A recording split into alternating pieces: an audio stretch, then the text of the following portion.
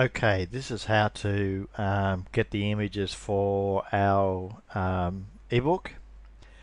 Go to, and this will be the simplest, fastest way to do it, and the image is already there. If you go to the website, click on the 24 keys to improve your online presence.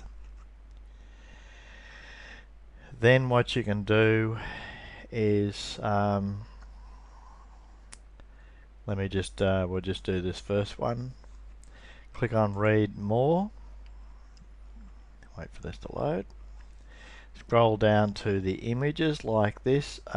If you just right click on it, left click on save image as, it'll have a pop-up box. It'll pop up so it's already there, and in the case of this I've already created a folder, so create yourself a folder,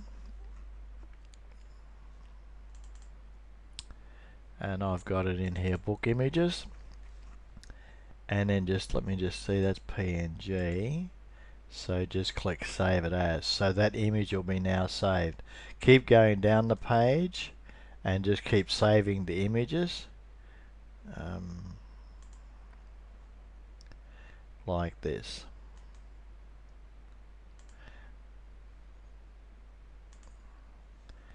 Once you've got that one done, back click. Go to the next one.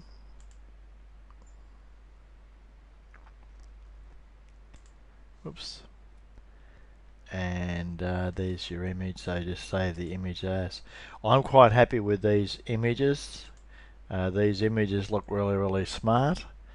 And they, I think I chose them. I'm not sure. I think I did. I can't remember. But I certainly, excuse me, I certainly like the images that are there. They're all named for you, so it's as fast as doing that. There's like a great Google one, so you can just go through and save. And this will just save us hours of work. The great part is if you have a look at all of those images that are there. Let me just minimize this page. Find that folder, just back click. So there's a heap of images in there already, and the total weight of all those images is like, look at this, 674. There's 21 files, 21 images in there, and the weight of them is 674 kilobytes. So this will be a very quick way to be able to create to get the images. And and it doesn't matter that they're on our website and they're going to end up in the PDF in this ebook. It won't matter at all.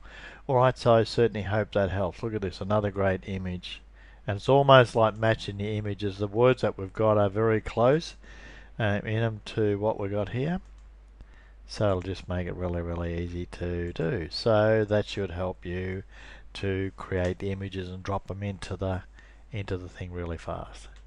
Hope that helps. Bye.